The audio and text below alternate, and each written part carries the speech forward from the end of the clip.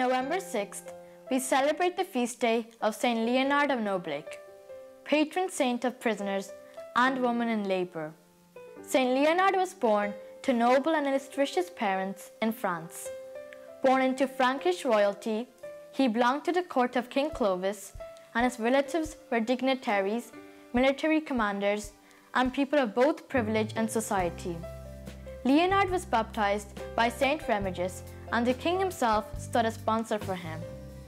While he was still very young, the kingdom was threatened by an invading army.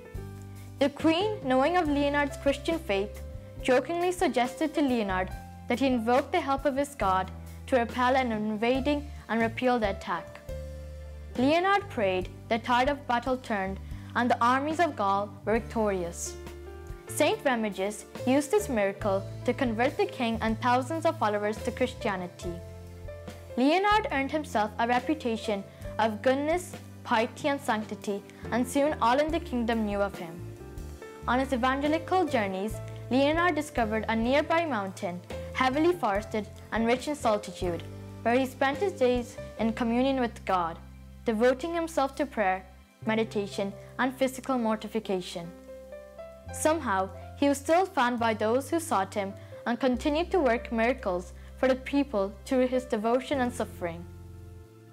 Saint Leonard fell ill while traveling, and as the end of his time on earth grew near, he miraculously had himself transported back to the oratory of Our Lady, where he died. Saint Leonard of Noblac, pray for us.